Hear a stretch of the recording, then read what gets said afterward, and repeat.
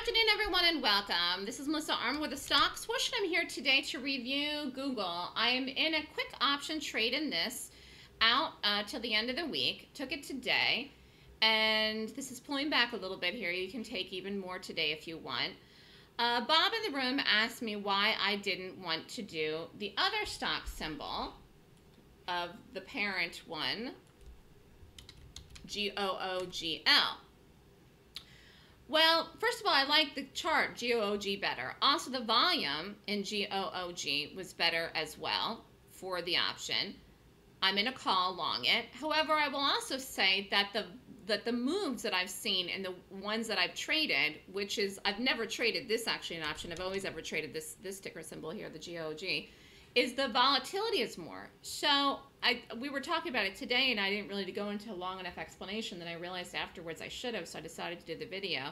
For example, this today had a move from the low all the way up to the high of $1 plus in the position that I'm in.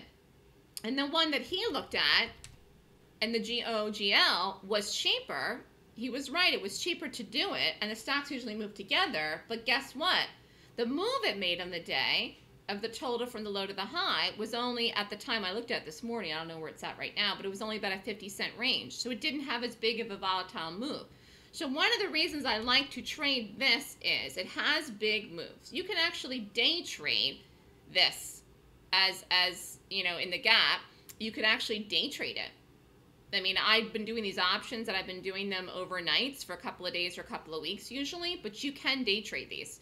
You could take it in the morning, you could get out into the run-up in the morning, you could take it in the morning, you could get out into the close. So it's just another way to use my system with the Golden Gap 26-point rating system. It's just one other way to use it.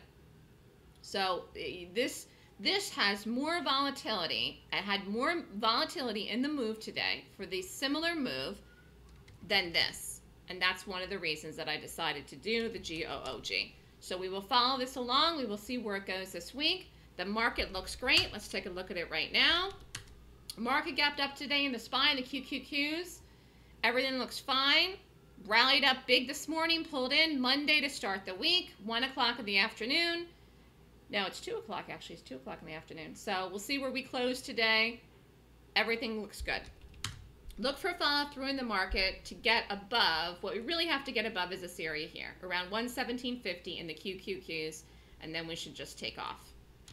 So good luck, everyone that subscribed to the option letter that did the Googl, and everyone in the room today. Have a wonderful trading week. I'll see you all later this week. If you're interested in signing up for the option letter, it's just a letter where I just call out trades. You get the trades emailed to you, and then you can take them during the day when you want to. My email is melissa@thestockswoosh.com. Have a great day, everyone.